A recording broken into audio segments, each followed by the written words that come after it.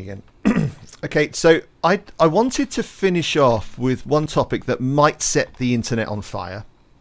Oh boy! Yeah, but I'm interested. But I'm interested in your opinion. So, elastic audio is all about warping audio samples, isn't it? So, to my mind, the more samples that you have in the signal, the better the more integrity the audio is going to have when you're warping it. So one of the advices from the Avid course was to record at 32-bit. You're going to get a better stretch, a better audio integrity if you record at 32-bit float. And I'd also add in that if you're recording at some of the higher sample rates as well, that would also maintain some of the audio integrity too. Am I right? I've heard the sample rate part. I haven't heard about the bit depths affecting it. Yeah, I mean, remember that 32-bit audio has a 24-bit mantissa anyways. Yes. So it's not that different from 24-bit audio.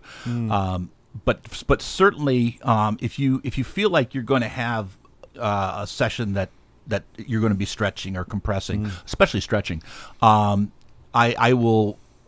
just another reason why I generally record at 96. Yes, exactly the same. And same thing. I recommend all of my students record at least 24-bit, and maybe at least 96. And that there are a couple of other reasons as well. None of them to do necessarily with what you hear, which is always the argument when you bring up sample rates. Is, well, I can't hear any difference. Well, that's not always the reason. But I think a lot of today, maybe a majority of sessions, maybe I'm painting with a very broad brush, but a majority of sessions are going to include some element of time stretching, or sample stretching, whether it be pitch or whether it be quantizing. And sample rate selection and bit depth selection is all about adding more samples in on the X and Y axes, right?